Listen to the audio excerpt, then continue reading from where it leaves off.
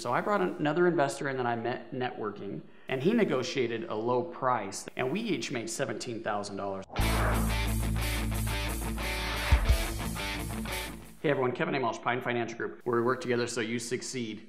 If you're just stumbling across our YouTube channel, be sure to hit subscribe and mash on that notification button so you get notified anytime we have great new content coming out. Today, Justin and I are going to be talking a little bit about 4 creative ways to make money in real estate. You know, when I was getting started, it was very difficult because I didn't have the cash flow coming in. Cash flow is essential in business. We say it all the time. You could have a profitable business that doesn't cash flow and go bankrupt. So I was trying to be creative when I was getting started. Anything I could do to bring in some cash. And Justin and I sat down and we talked a little bit about 4 different ways that we see real estate investors when they're getting started make some money in this business. So Justin, you want to start us off with one of the ways that you can make some money creatively? Yeah, so one of the ways that we were talking about that you can get in and start making money without having a big bankroll, without having raised a bunch of private money, is bird dogging. So bird dogging, the way we define it, is going out and basically you're finding leads. And you're finding these leads and you're turning them over to another investor. We talk about bird dogging and wholesaling a lot, and they cross over a lot. But in my mind, a wholesaler is going out and actually getting the contract. They have to have the money and put down earnest money. Whereas a bird dog may just be driving around the neighborhood, doing the driving for dollars. Knocking on doors, finding the houses where the roof looks like it's gonna blow off, or the weeds are overgrown, or maybe there's notices on the front door saying they got other violations. And you're putting together a list of this, and then you're taking that list and giving it to, say, a wholesaler or another investor, and then that investor will run with the leads. So how do you make money doing this? Well, if that other investor is able to successfully buy and close on that transaction, they're gonna give you some money. So typically it's around $500 per closed transaction, something like that. But one of the other benefits, not the dollars, but the experience of going out and generating your own leads and then building the rapport with these other investors. It can be a great way to get started in real estate. Yeah, and you mentioned something that caught my ear there, Justin. You said wholesaling, you can make more money, but you need money for earnest money and that kind of thing. And I think that that's in the traditional sense of it, that is true. Like if you're on the MLS and you're out there looking for deals, they expect some earnest money. But if you're out there knocking on doors or advertising to private owners and you're meeting face to face with sellers of houses, they don't typically ask for earnest money. So it's very common to put houses under contract with no earnest money. And so another creative way to generate some cash if you're out there working and hustling is to get houses under contract and just flip the contract. Now we say that you are wholesaling if you're flipping the contract, but what I'm more talking about here is if you're getting houses under contract that you don't want. So let's say you're fixing and flipping and you're looking for high equity deals, but you come across a deal where the owner is willing to carry the loan for you.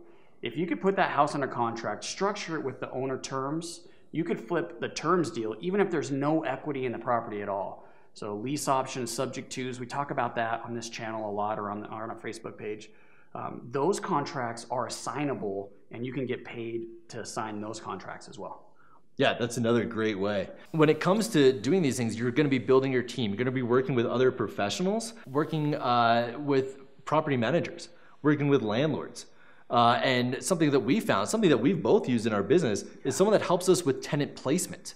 So if you're more interested in learning about the rental side of the business, or just having that to supplement as you're growing and starting, something you might want to do is go out and find potential tenants and help match them up with the landlords. So you may have a landlord you're working with, you may have a property management company that you've been talking to, and you can offer to help them out by maybe hosting an open house where the tenants will come in, or you can be collecting applications, you can be doing the background checks, you can do the tenant placement, find the tenants, present them to the landlord and say, here's the top 3 or 4 people, and here's why. I've ran background checks, I've done some other diligence, here's a way to do it.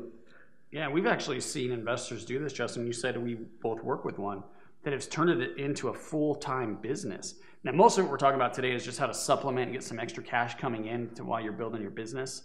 But this is a legit one. People will create an entire business around tenant placement. Yeah, absolutely. There's a huge need. Sometimes full-time landlords also have full-time jobs and they're not able to get around and show their properties as often as may be needed. So there's definitely a niche that can be filled. It can be a great way to learn about how to vet tenants. It can be a great way to network with other investors, but it's also a great way to make money. Yeah. So that's 3. The number 4 is to be an assistant to another full-time real estate investor.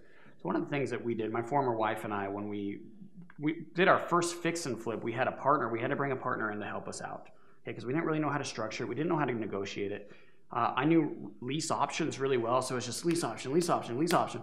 Went into this house and it was a big equity deal. This is something that we could make a lot of money on, but I didn't know how to negotiate it. I tried to present a lease option to someone that didn't even fit. It's like driving a screw in with a hammer, you know. It wasn't a good solution for this person. So I brought another investor in that I met networking, and we went into the house, a different appointment, and he negotiated a low price that we could fix and flip, and we each made $17,000 on it. So it's a $34,000 net profit that we split in half.